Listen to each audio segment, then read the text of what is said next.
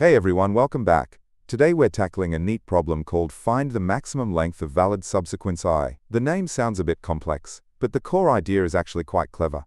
We'll break down the problem, walk through an example, and then dive into a really intuitive solution.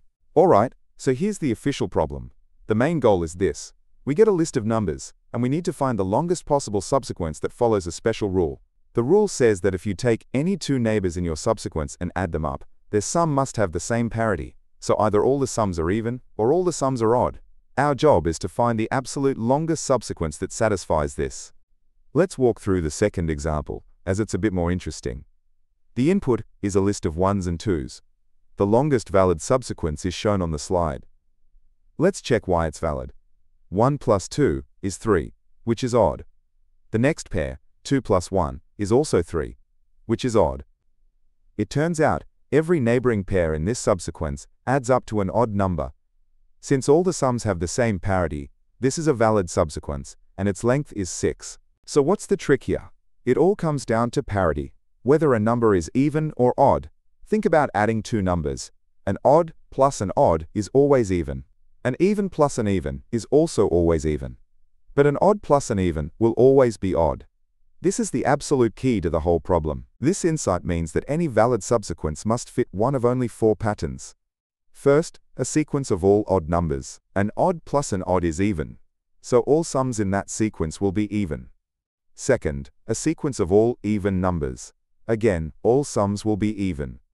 Third, a sequence that alternates between odd and even numbers. In this case, every sum will be odd. And finally, a sequence that alternates even, then odd, then even, where again, every sum will be odd. That's it. These are the only possibilities. This simplifies our strategy immensely. We don't need to check every single combination of numbers.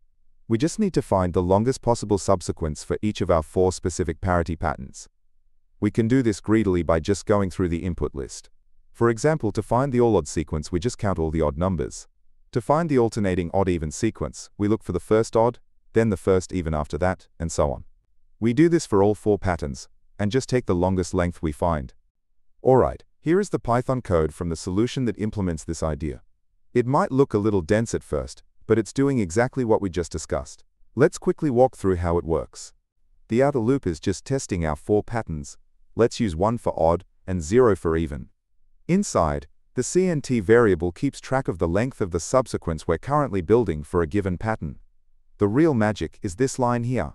It checks if the current number's parity matches the parity we're looking for at this step in our pattern. The expression CNT modulo 2 cleverly alternates between index 0 and 1 of the pattern list. This is how we check for those alternating sequences. If we find a match, we increment our counter, which means we've successfully added an element to our subsequence, and will now look for the next parity in the pattern. After checking all the numbers, we see if the length we found is the best one so far. So what about performance? This approach is very efficient. For time complexity, we loop through the input array a total of 4 times, once for each pattern. Since 4 is a constant, the complexity is linear, or big O of n, where n is the number of elements in our input list. And for space, we only use a few variables like the result and the counter. The memory used doesn't depend on the input size at all, so that's constant space, or big O of 1. So let's recap the main points. The key was realizing the problem's condition about sums was just a hidden rule about parity. This simplified everything, revealing that there are only 4 types of valid subsequences. With that knowledge, we could just build the longest possible sequence for each of those 4 patterns, and pick the best one. It's a great example of how understanding the core properties of a problem can lead to a simple and elegant solution. And that's a wrap. I hope this explanation helped you understand the logic behind the solution. If it did, a thumbs up is always appreciated. Subscribe for more Leetcode breakdowns, and feel free to ask any questions in the comments. Thanks for watching, and happy coding.